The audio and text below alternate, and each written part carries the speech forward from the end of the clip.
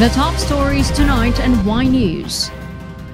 The Philippines officially kicked off the COVID-19 vaccination of essential workers in areas that frequently experience case surges.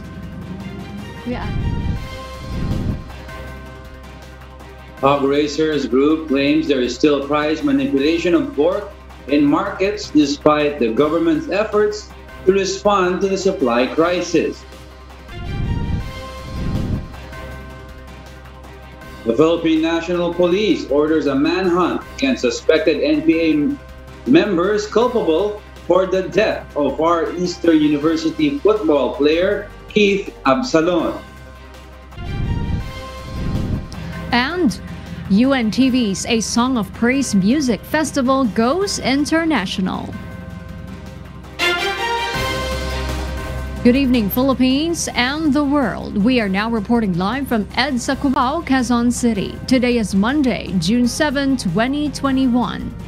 Join us in the next hour as we deliver today's top stories around the country and in other parts of the world. I am Harleen Delgado.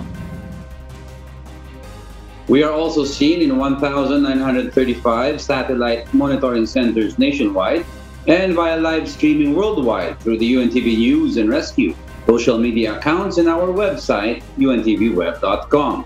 I'm Angelo Castro III. First in the news.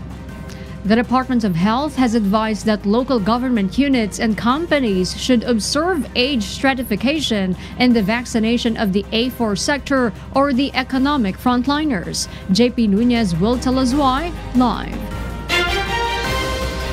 So JP, what is the age priority for the government's vaccination program and why do LGUs and companies need to follow it? Yes, Harleen, considering that the Philippines still has a limited supply of vaccines, the Department of Health says the older group must be prioritized first in the vaccination of the A4 sector. Under the DOH Memorandum 2021-0259, priority may be given to eligible A4 members within 49 to 59 or 40 to 59 years old than to those 18 to 39 years old. Pwede pong unahin na yung 40 to 59 years of age. Para kasi na malinaw po yan sa mga malaliman pag-aaral na yung pong habang tumatanda na mga grupo ng mga ating prioritization, sila pa yung talaga na apektuhan ng COVID.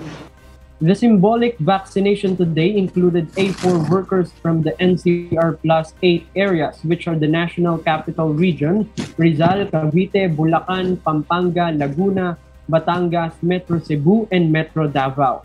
Around 50 individuals from various sectors including education, tourism, transportation, mass media, service, and business process outsourcing industry received their first dose of the vaccine in Pasay City. The Manila City government, meanwhile, will start vaccinating A4 priority group tomorrow. A total of 3,000 doses of vaccines will be administered in 4 vaccination areas. With the expanding vaccination drive, the Department of Trade and Industry hopes to bring down national joblessness figures.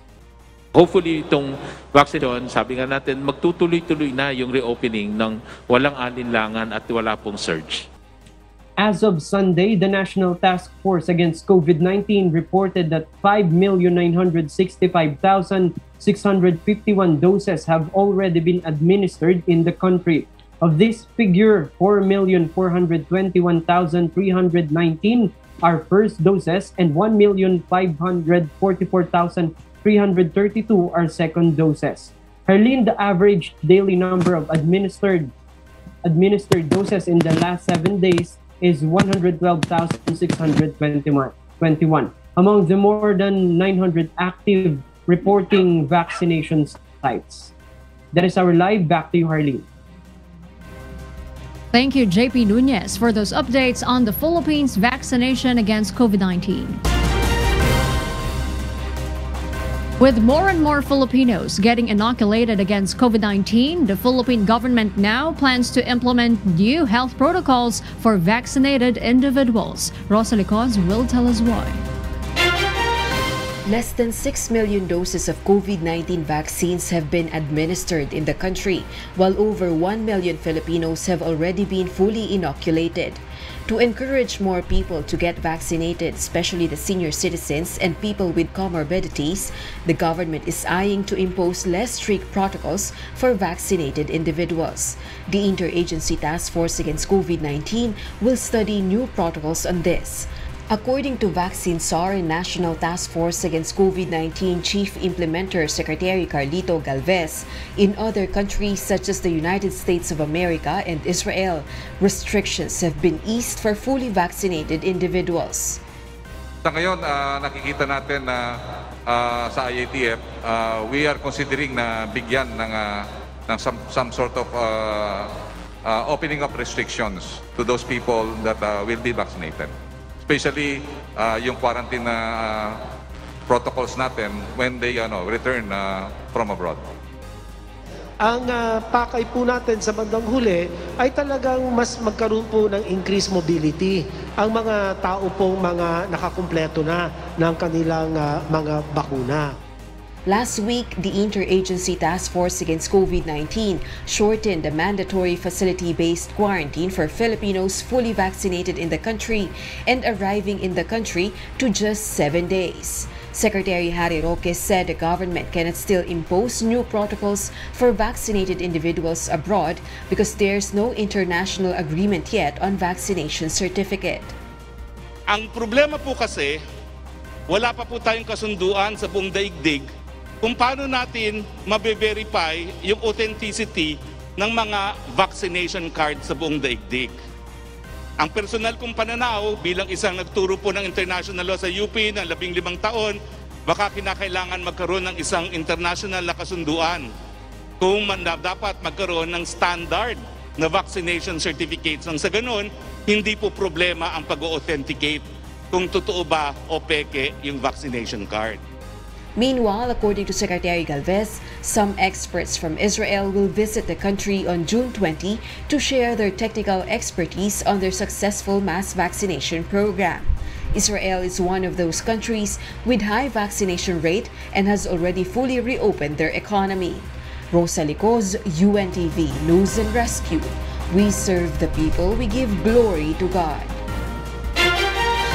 The Quezon City government urged the investigation of yet another super spreader event in Barangay Old Balara. More than 70 individuals who attended the said occasion tested positive for COVID-19. Marvin Calas will give us the details live.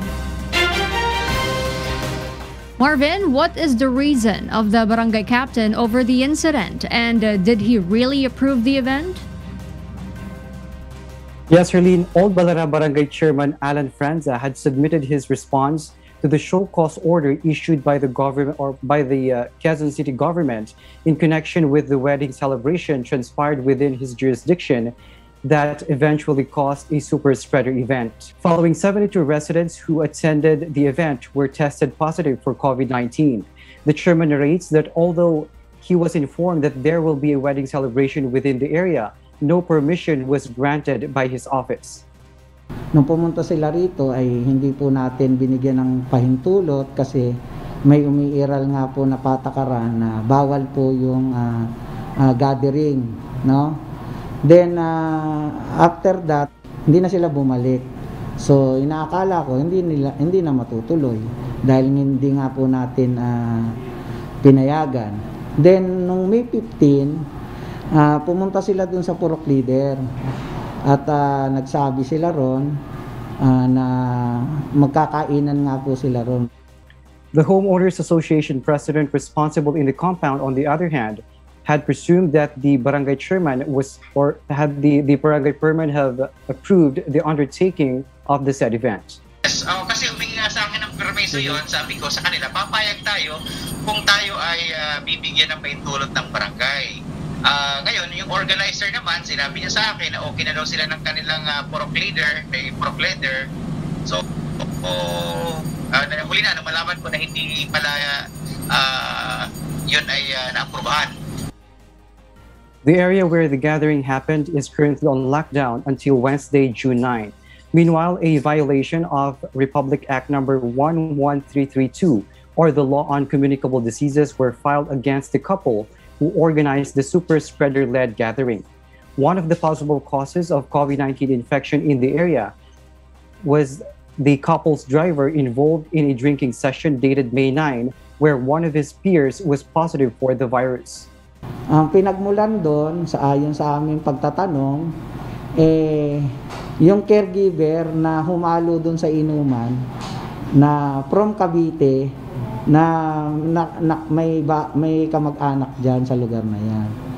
Then from inuman, nung May 50 naman nakasalan, meron doon na nag-drive doon sa bride na driver na hindi niya alam na infected pala siya, positive. So nahawa yung bride. Chairman France assured the continuous implementation of all necessary restrictions to avoid the same event to happen. The Department of Health yet again reiterated the strict prohibition of any celebration to avoid the increase of COVID-19 cases in the country. Tinatawagan po ang lahat ng ating local governments na mas pag-igtingin ang kanilang pagpapatupad ng minimum public health standards sa lahat ng kanilang nasasakupan, mula sa pagpigil ng mga malalaking pagtitipon hanggang sa pagpapatupad ng mask wearing and face shield, physical distancing at saka oras ng curfew. That's your latest live. Back to you, Harleen.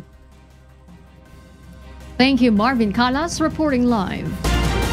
President Rodrigo Duterte continues to remind Filipinos to observe health protocols even if fully vaccinated against COVID-19. Meanwhile, the government targets to administer 500,000 doses of COVID-19 vaccines per day starting next month. Rosalie Cos explains why. President Rodrigo Duterte marks the symbolic vaccination of those included in the Priority Group A4 or economic frontliners today, a major milestone in the country's battle against the pandemic. This as the government intensifies its mass inoculation. However, the chief executive appeals to the public to continue observing health protocols even when vaccinated. To my dear kababayans, let us keep in mind that vaccination is the only way forward for us to overcome this pandemic. But we must also remember that getting vaccinated is not the only solution. We must continue to observe minimum public health standards by wearing a mask, washing our hands, and observing social distancing.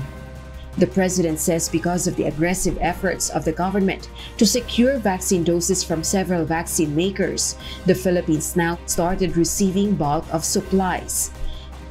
We can now see the light at the end of the tunnel as the vaccine shipments have started to arrive in bulk. This development is the result of our national government's aggressive efforts to secure sufficient doses from the different manufacturers.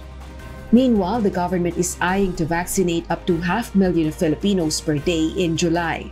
This as the vaccine supplies in the country continue to increase.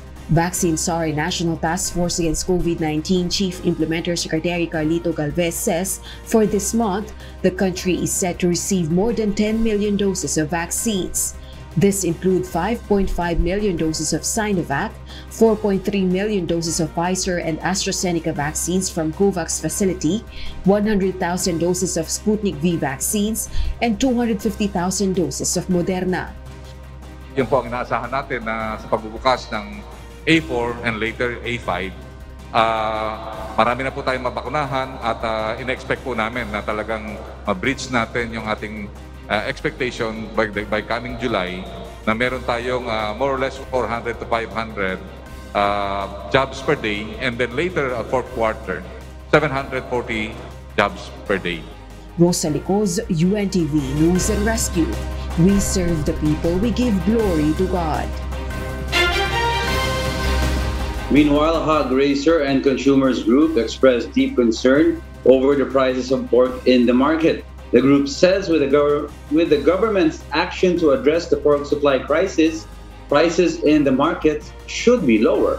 Ray Pelayo explains to us why live. Yes, Ray, why are prices of pork still high in some markets? The Hog Raisers Group Pro Pork believes that there is a manipulation in the prices of pork in some markets as prices still remains high. The group says they have reduced the farm gate price of hogs to 220 pesos per kilogram from its peak of 250 pesos this year earlier. Based on the estimate, the retail price of pork now in the market should only be at 360 pesos per kilogram or lower. Kung mas mataas din ang presyo ngayon tumatakbo sa palengke, medyo mataas at malaki ang napapapatong. Pero ang talagang tama, 330 to 360 per kilo. Laban Consumer Group is urging the government to set a price ceiling or suggested retail price of pork. Sa inside ng mga subdivision, nasa 10 for 20. Last weekend po, 20 pa yung binili kong liempo. Based on the monitoring of the Department of Agriculture from March to May this year, there is already a decrease of 20 pesos per kilogram on pork prices. The DA said that aside from the continuous arrival of supply from Visayas and Mindanao, more and more imported pork is now reaching the markets. Definitely, bottom line is yung supply po natin is mas maganda ngayon kasi alam naman po natin na pag maganda ang ating supply, yung presyo po ng ating baboy mas maganda din po. Based on the data from the Bureau of Animal Industry, the African swine fever or ASF is only confined in 2 regions. The indemnity payment for racers affected by the ASF has also reached to 1.5 billion pesos. Diego? Thank you, Ray Pelayo, reporting live. For those watching our 24/7 live streaming on YouTube, please click the subscribe button you see on your screen and ring the bell for notification. You may also follow us on Facebook. The Philippine National Police has launched a manhunt against members of the New People's Army allegedly responsible for the death of a student athlete from the Far Eastern University in a bombing in Masbate last Sunday. Leah Ilagan reports. Philippine National Police Chief Police General Guillermo Eleazar ordered the local police in Masbate City to enhance their visibility. This after alleged members of the New People's Army or NPA planted an anti-personnel landmine in Barangay Anas, Masbate City on Sunday. The incident killed 21-year-old FEU Tamaraos football player Kit Absalon and his cousin while riding in a bicycle. Absalon's 16-year-old nephew, Chris Bean, survived the incident and is being treated at the local hospital. The PNP chief said pursuit operations are now ongoing. Eleazar also condoled with the family of the victims as he vowed to bring to justice the perpetrators. Meanwhile, the Philippine Football Federation has also offered their condolences to the family and said they will provide financial assistance. The Absalon family demanded justice for Kit and his cousin Olven. Leah Ilagan, UNTV, News and Rescue. We serve the people. We give glory to God. A former lawmaker claims that the Saragibo tandem is seemingly on advanced stage in preparation for the 2022 elections. Meanwhile, Senate President Vicente Soto III says he and another senator are seriously contemplating a bid in the national polls. Arlene Delgado will tell us why. The recent visit of former Defense Chief Gilbert Gibot Teodoro to Davao City Mayor Sara Duterte Carpio has fueled speculations of a possible tandem in the upcoming polls. The one who set up the meeting, former Camarines Sur Representative Rolando Andaya Jr., told UNTV News that the preparations for the Sara Gibot tandem is underway. He says they are now planning on promoting the two across the country. Money is not a problem. Financing is not a problem. It's already there. It was already fixed before we landed in Manila, coming from Davao. So everything is set. What we are talking about now in the inner circles is how both of them will promote their tandem nationwide. We're at that stage already. The former lawmaker adds Duterte, Carpio, and Teodoro will run as independent and will not seek an endorsement from any political party. Andaya describes the two as the gold standard for the presidential and vice presidential race. When I looked at both of them, I was watching them intently when they were conversing with each other. Kinikilig ako eh. Para ako nanonood ng pelikula na box office, and I'm sure when people get to see them together, they'll get the same feeling. Sara Gibo tandem, God's choice.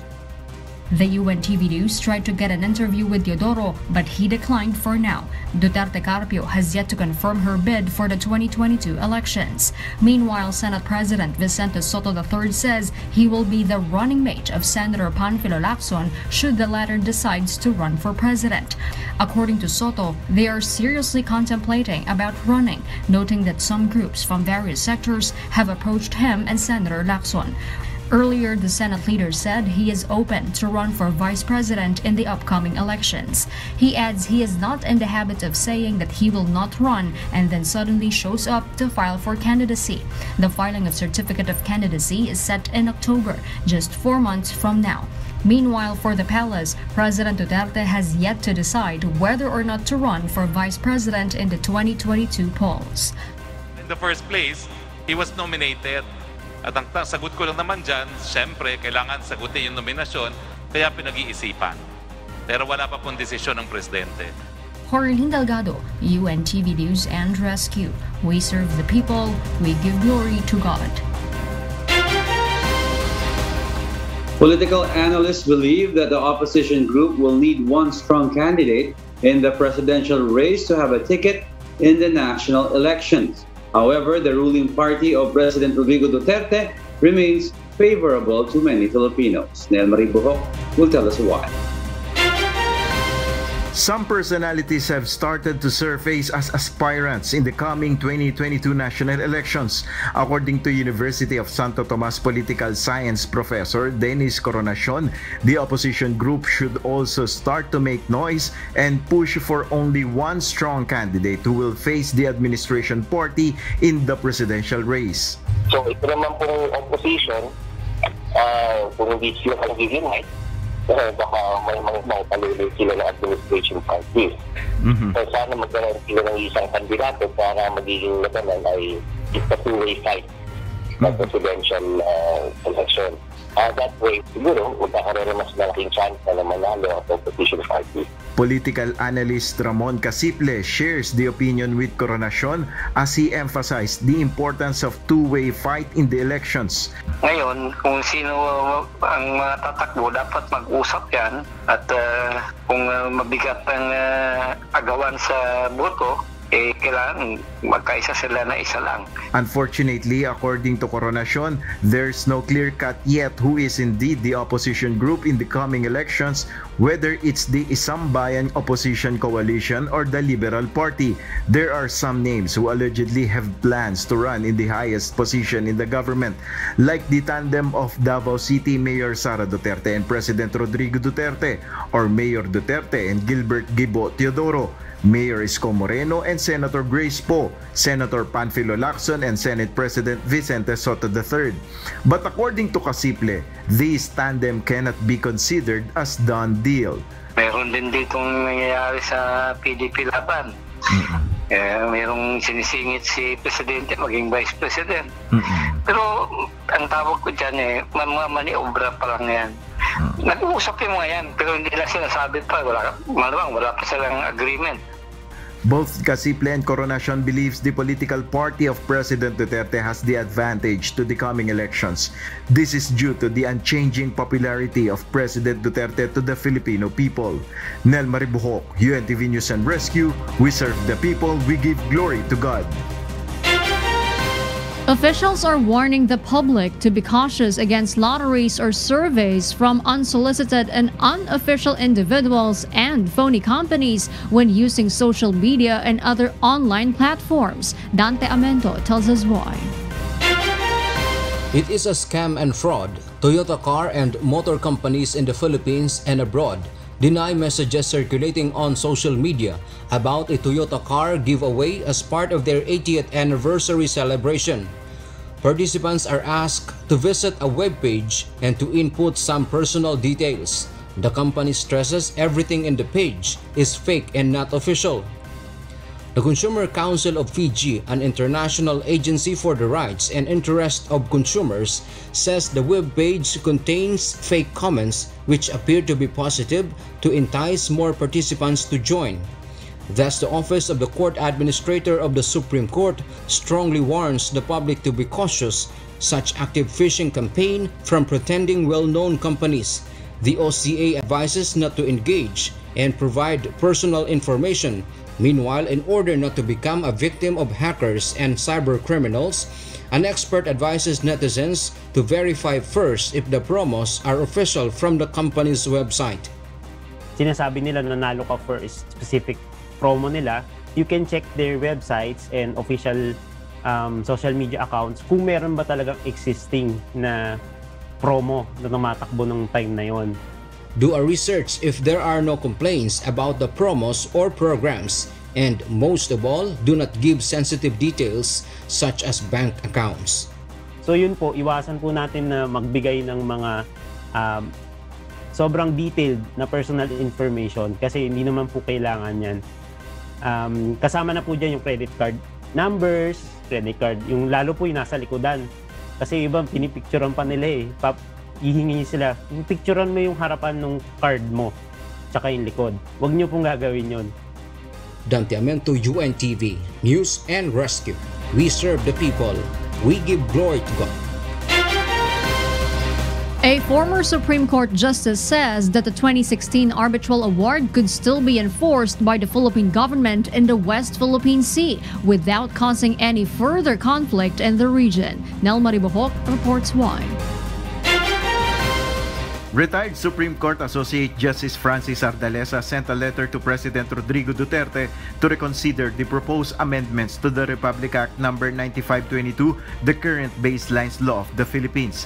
The baselines law serve as basis for a country's maritime jurisdiction and a means to establish maritime boundaries with neighboring states. In Jardeleza's letter to President Duterte, he proposed to specifically name and identify the maritime features in the West Philippine Sea claimed or occupied by the country. These include the Abad Santos Shoal, Aguinaldo Reef, Alicia Ani Reef, Allison Reef, Amboyna Cay, Antonio Luna Reef, Bajo de Masinloc, and others. According to the retired justice, this is somehow a way to enforce the 2016 arbitral award. This bill is the most inexpensive and yet the most effective means of enforcing the arbitral award and strengthening our territorial and maritime rights in the West Philippine Sea. He is hoping that President Duterte will support his proposal before his term ends next year. Sa pananaw namin, kailangan siguro may specific certified bill din na magagaling sa Pangulo bago naman matapos ang kanyang termino.